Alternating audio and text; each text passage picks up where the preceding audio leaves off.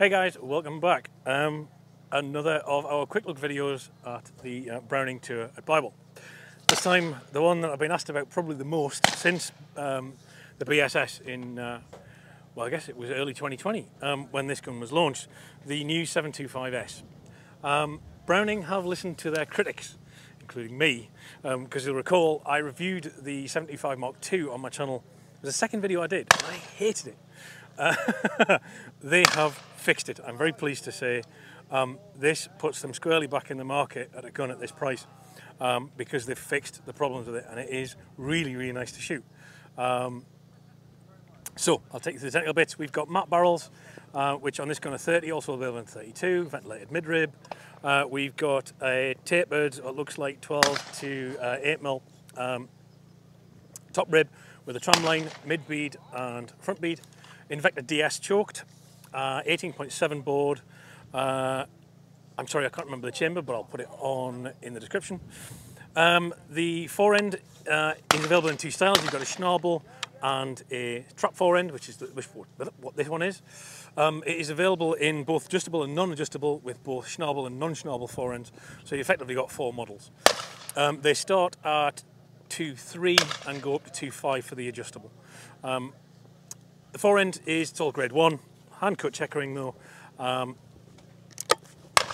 much prefer this this trap forend. I think it fills the hand nicely. I just appreciate a trap forend.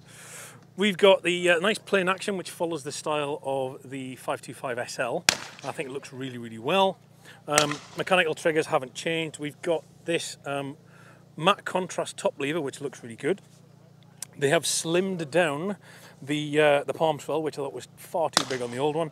So I think we've lost about 20% of the mass there, which really, really helps. It gives you enough of a positive grip without being like holding, I don't know, a Coke can. Again, coming back, they've slimmed down the stock, so they've gotten rid of that great lumping unit of a stock that used to be on this, and it is really, really nice.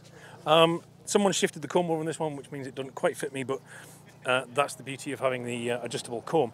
And it's the same adjustable comb system as you get on the Pro Sport, which is basically one bolt, move it, lock it back down again.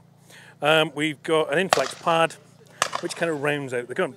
As I said, limited time with the gun today. I've been able to shoot a variety of targets, but with a limited amount of time. But chalk and cheese from the old gun. Really, really enjoyed shooting it. No problems with it. It's just a right nice gun for about $2.5 grand, and puts them squarely back in the market space. I think they left a gap with the old gun. Guys, thanks very much for tuning in. I hope you've enjoyed it. More to come. Please do follow me on Instagram at LloydEP. Like, comment, subscribe, etc. Do let me know what you think in the comments below, and I'll see you next time with another gun from Browning.